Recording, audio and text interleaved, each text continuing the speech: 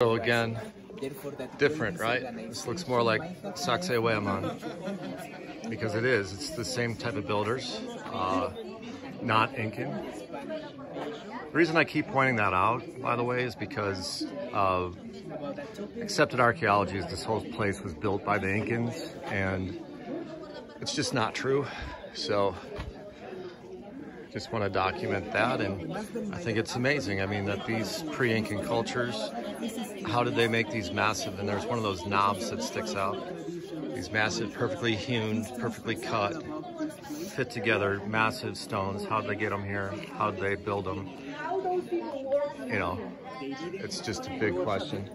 That, much easier to build. That you can understand. That's done by the Incan 500 years ago.